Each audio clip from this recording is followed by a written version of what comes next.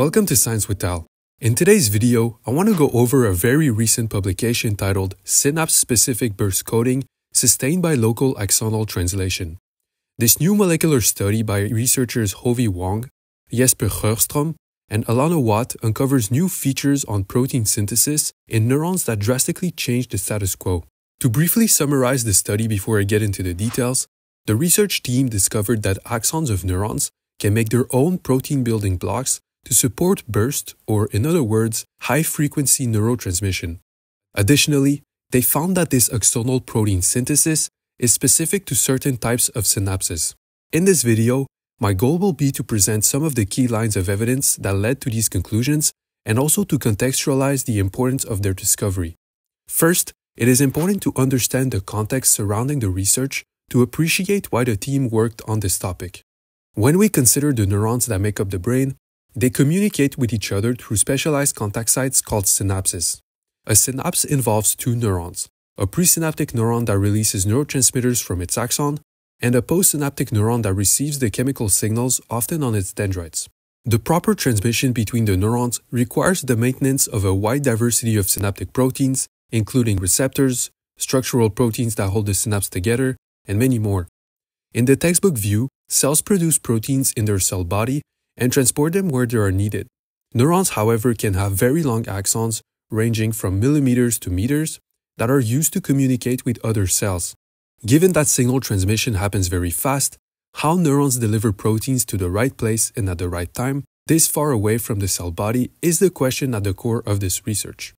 The first important line of evidence of the study comes in Figure 2 and looks into the role of protein synthesis during neurotransmission by considering what happens if protein synthesis is either blocked in the presynaptic cell or the postsynaptic cell. In this experiment, the research group was able to find a reciprocal connection between two pyramidal neurons, one that we will label PC1 in blue and the other as PC2 in green. Now, before we discuss what manipulations were made by the research team, I want to briefly introduce how the researchers went about to study these cells. So, in essence, the primary technique that was used was the whole cell patch clamp, which allows the experimenters to fully control and record the electrical activity happening in these cells.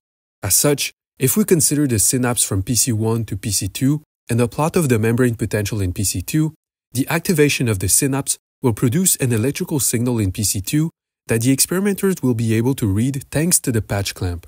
When stimulated by excitatory neurotransmitters, the signal is also known as an excitatory postsynaptic potential, or simply EPSP. If the postsynaptic neuron is repeatedly stimulated, we can plot the amplitude of the EPSPs over time and continue this for many trials. Typically, experiments have a baseline period where EPSPs are recorded with no manipulation, and then an experimental period that follows with an applied protocol. One way to represent these results, which will be used across all the electrophysiological evidence that I will show, is to represent the baseline as this dotted line and the experimental EPSPs as this blue line. Finally, I want to mention very quickly that all the neurons in this study are stimulated at high frequency, which in the paper they call burst transmission. Now, going back to the experiment, I will remind you that the goal is to observe, in this reciprocal connection, the effects of a protein synthesis block on the presynaptic and postsynaptic cells. To block protein synthesis, one of the two neurons, in this case PC1, was loaded with a protein synthesis blocker. As a result, protein synthesis is inhibited postsynaptically in the green to blue connection and presynaptically in the blue to green connection. If we first consider the case in which the green neuron synapses onto the blue neuron, which has protein synthesis inhibited postsynaptically, the transmission remains stable, which can be seen from the fact that the responses remain similar to the baseline. However, if we look at the reverse connection of the same cells, that is, with protein synthesis inhibited presynaptically, transmission is suppressed. Ultimately, this shows that protein synthesis in the presynaptic cell is important in burst neurotransmission. Although promising, this result does not tell us anything about where this protein synthesis might occur. The researchers needed further evidence to determine if protein synthesis occurred in the axon, which is the core question they tried to elucidate in the experiment illustrated in Figure 5. The first hint that protein synthesis might occur in the axon came using live imaging, with which they were able to observe an increase in protein synthesis at axon terminals during neurotransmission. But yet again, more proof was still needed. If we consider again a synapse between two pyramidal cells, with PC1 in yellow and PC2 in green, causality can be tested by isolating the axon. To do so, the research team used a very precise laser to cut the axon and thus isolate it during neurotransmission. If we look at the strength of connection by stimulating the axon after the cut, you will notice that the postsynaptic responses remain very stable. By itself, this suggests that there is a high autonomy in the axon to support neurotransmission. However, when we instead consider the same scenario but with a protein synthesis blocker added into the mix, the postsynaptic responses diminish if the axon cannot properly synthesize proteins. Together, these results provide strong support for the idea that protein synthesis happens locally in axons to sustain neurotransmission. Now, if, according to these results, the axon plays a role in protein synthesis to support neurotransmission, the researchers expected RNAs to be found in axons, and indeed, by live imaging RNA in axons, they saw many RNA stably docked.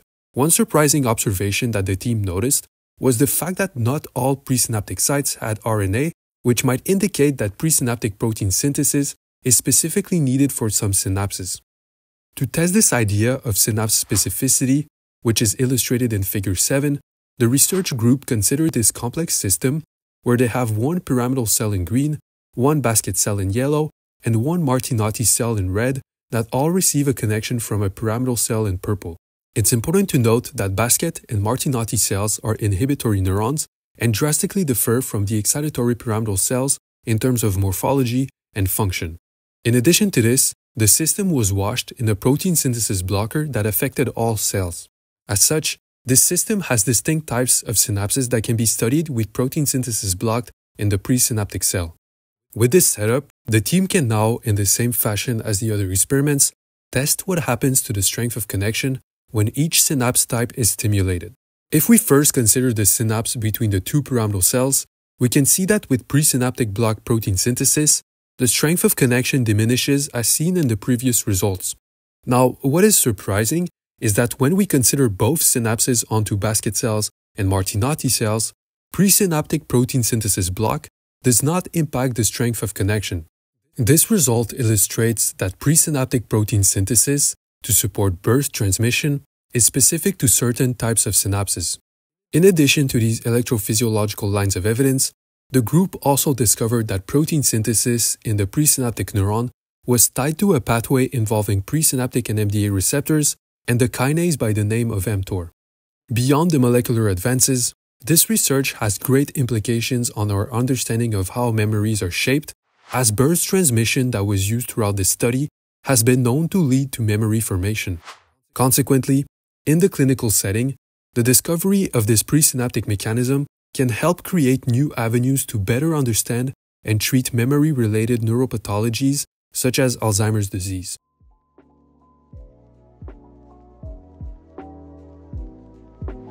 Thank you for watching this video. If there was anything unclear or there was a mistake somewhere in the video, make sure to let me know in the comment section. If you enjoyed this video and found it useful, you can consider leaving a like and subscribing to support the channel. I want to give a special thanks to the authors of this research for the support and guidance they provided me while making this video. If you're interested in learning more about their study, the link will be in the description. Thank you again for watching, and I'll see you in our next discussion.